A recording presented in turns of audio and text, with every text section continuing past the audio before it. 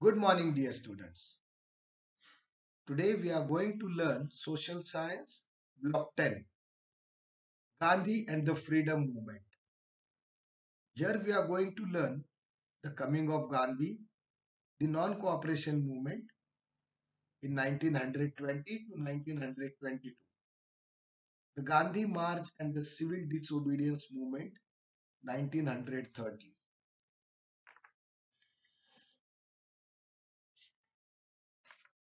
Gandhi and the Freedom Movement. We have learned how Indians joined the freedom movement after the birth of Indian National Congress.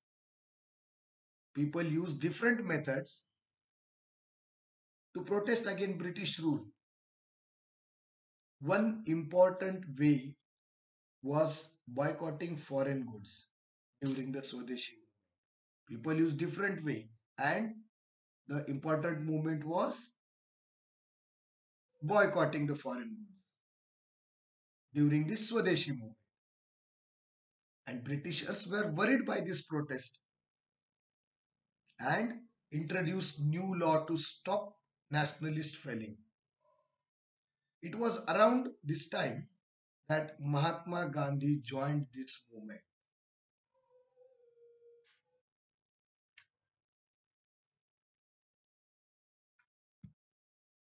By this time, for the first time, that Indians, both men and women, from every corner of the country joined the freedom movement. During this time, Mahatma Gandhi also joined the movement. Now, who was Mahatma Gandhi? What he did, how he came, how he was attracted. We'll see about it. The coming of Gandhi. Mohandas Karamchand Gandhi. His full name was Mohandas Karamchand Gandhi. He was born in 1869 in Gujarat and studied law in England and became a lawyer in South Africa. During those days, South Africa was also ruled by British government, by the Britishers. And some Indians, some Indians were brought to South Africa to work in farms and mines and were treated like slaves. Here he saw Britishers are bringing some Indians to work in farm and mines, but they were treated like slaves. They had no freedom. One day, one day what happened? Uh, Gandhiji was traveling in a first class compartment in a train to South Africa. He was going for some of his work, but he was traveling in first class compartment as he was having the first class ticket. So he was traveling in the first class compartment. But some Britishers they asked him to go and travel through third class compartment. And why? Because of his dark skin. British people used to divide the people, those who are fair and dark. Unjust and slave treatment were given to dark people. But Gandhiji denied. He denied to go in the third class compartment. He was having the first class ticket. But the British officer, he threw him out of the, and by this incident,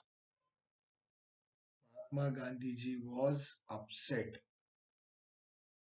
He was truly upset by this incident.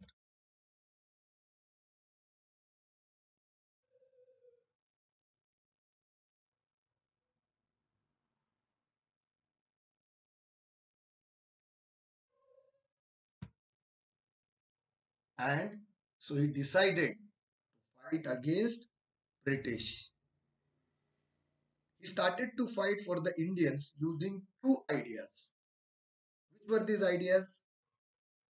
Ahimsa, non-violence, and satyagraha, following the path of truth. When he came back in India, when he came back to India in 1915, he saw that Indians were being treated badly by the British. And then he decided to join the freedom movement. When he saw the British are treating very badly to the Indians, he decided to join the freedom movement. He understood, as he was very wise and educated also, he understood that it would be difficult for Indians to use violence against the British because British were much more powerful, and he knew that they could not be defeated by fighting with guns and bombs. Indians were poor and Britishers were very strong. So it is impossible to defeat them by guns and bombs. Instead, he wanted the Indians to be strong in their mind and follow path of truth and non-violence. Hinsa and Satyagraha is non-violence, that is Ahimsa, and Satyagraha, that is following the truth, were the best method of the protest. He told people not to follow unjust British laws which made injustice to Indians, sorry, the law which made unjust to Indians, we should not follow it. He told people not to follow unjust British laws and boycott offices, schools, and colleges owned by the government, and also encouraged people to stop wearing foreign clothes. What he decided, what he told the people, to boycott the office where they are working. Whichever Indian is working in the British office, he should boycott it. They should stop the children from sending the school and colleges, government school and colleges. Because what all money was going, it was going to British. We are working, they are earning. So to make them weaker, this method was best, to boycott. And also stop people from wearing foreign clothes. He led protests, march, and believed in fasting for long period to show protest. He started to weave his own cloth called khadi using a charkha. You know charkha? A spinning wheel. The charkha soon became a symbol of freedom. So children, here we saw how Gandhiji was affected,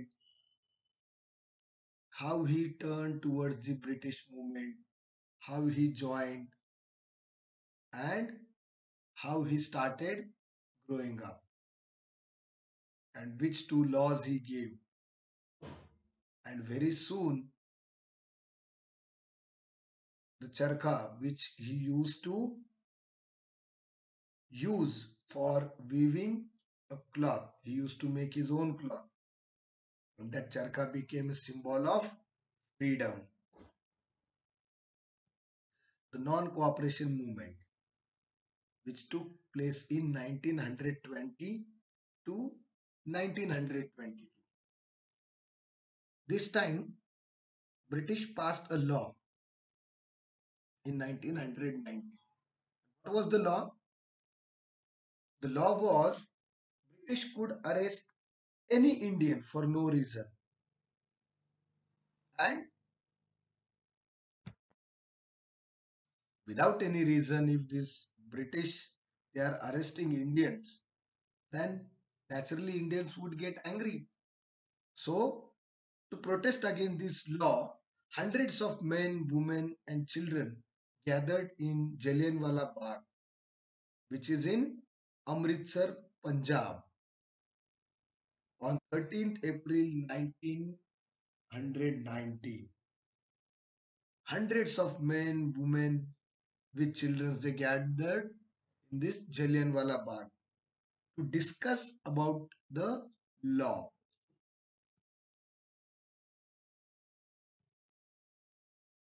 British heard about this and they sent an army headed by General Dyer of this gathering in that Jallianwala Bagh. Britishers sent an army headed by General Dyer, who was the commanding officer of this army. He went to that place and killed killed people, protesters, and injured many more.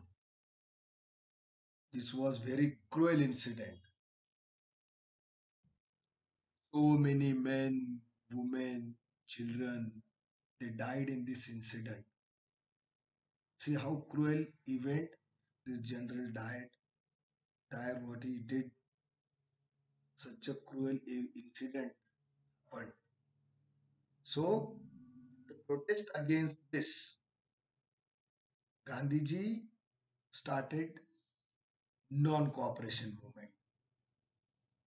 Non-cooperation movement protest against this incident.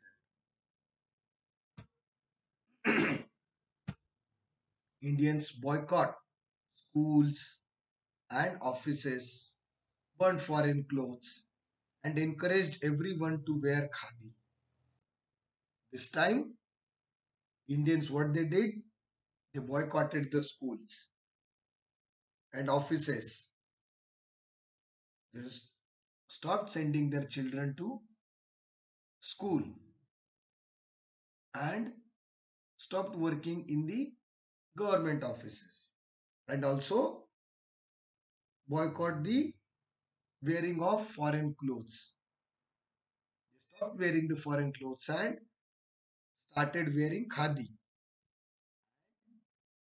Men and women throughout the country took part in this movement. They burned foreign goods, foreign clothes. The British tried to stop it by killing people or putting them in jail. But some Indians got angry because of the British. They are killing or putting Indian peoples in jail. So some of them got angry and they burned a police station. And where? In the village of Chauri Chaura in Uttar Pradesh. They burned a police station. And by this incident, Gandhiji was upset. He was upset with this violent incident. So he immediately stopped the movement because he believed in non-violence. But due to this incident, this movement would have turned violent. So he stopped the movement. Now you understood what was the non-cooperation movement and why it was stopped. Okay, moving forward, the Dandi March and the civil disobedience movement in 1930. In 1930, Gandhiji started another movement, and that movement was called civil disobedience movement. He felt that British were able to rule because people followed the laws. People followed the laws. That is why British are ruling us.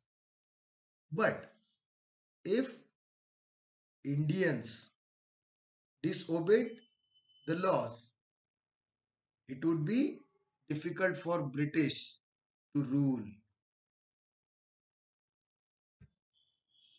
in the country. The Britishers passed a law. This time Britishers again passed one law, and that law was no Indian can buy or sell. Only British were allowed to buy or sell salt. Indians had to pay a lot of money to buy salt, although it was easily available on the coast. But still, British government applied heavy taxes on salt and made a law that no one, no Indian can buy or sell salt. Only British were allowed to do. So Gandhiji decided to protest against this unjust law. Against this unjust law, Gandhiji decided to protest. He started a march with 78 people. 78 people. Yes, with the 78 people, he started a march to the village called Dandi, which was on the coast. But when he started, hundreds of people, including men, women, joined him. See, when he started with 78 people, while walking, while going to the Dandi village, hundred of men, women joined him. They picked up grains of salt from the seashore against the order of British. This movement spread across the country, and this movement spread across the country. Thousands were arrested, including Gandhiji. The whole country was now united against the British. During this time, the whole country was united against the British, and Gandhiji became the leader of a national movement. See how nicely he united all the people without fighting arms, being violent so easily with non-violence and ahimsa. He started the movement and was successful also. Okay, children, did you understood? Okay. Now, after this video, if you still have any doubt, clear it during our online session. With this video lecture, I'm sending you PDF file to complete your question answers. But side by side, you have to complete you are going to complete your application workbook also. Understood? So let's meet in our online lecture so we can again clear the doubts and try to solve the book. Okay, children? Till then, have a good day. Bye.